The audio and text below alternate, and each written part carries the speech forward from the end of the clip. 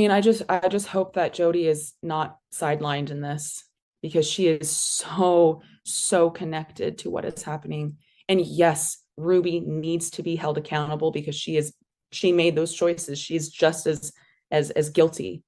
Um, but Jodi's been doing this for much longer and has patterns and history in this.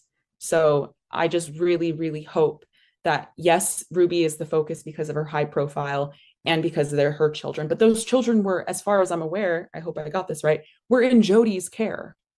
Like this isn't.